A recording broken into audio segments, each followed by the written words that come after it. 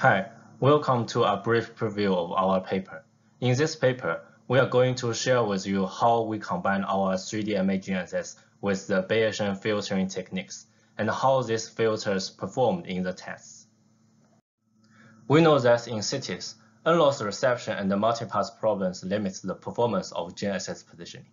3D mapping data can be used to predict which signals are lost and which are unlost to aid positioning. And the filtering usually reduces the impact of noise-like errors.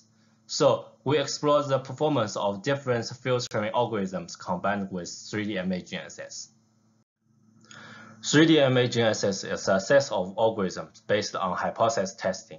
It starts by predicting satellite visibilities over a range of candidate positions.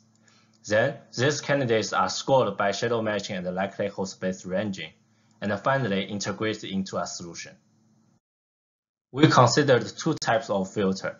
In the particle filter, equally weighted particles are used and the sparsity of their distribution determines the likelihood of a region.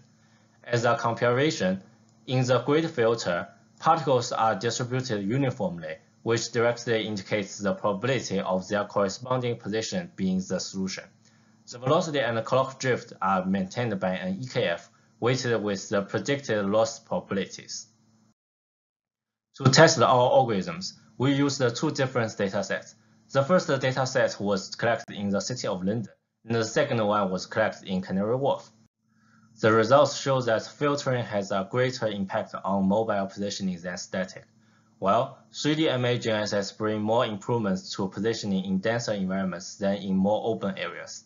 So, 3D image GNSS filtering should bring maximum benefit to mobile positioning in dense environments. In the vehicle test at Canary Wharf, for example, the 3D image GNSS filtering reduced the RMS error by about 70% and 60% compared to the single-epoch 3D image GNSS and the filtered conventional GNSS respectively. That's it. Thank you for listening. If you are interested in this topic, you are welcome to read our paper for details. And if you have any questions, comments, or suggestions, please feel free to email us. Thank you.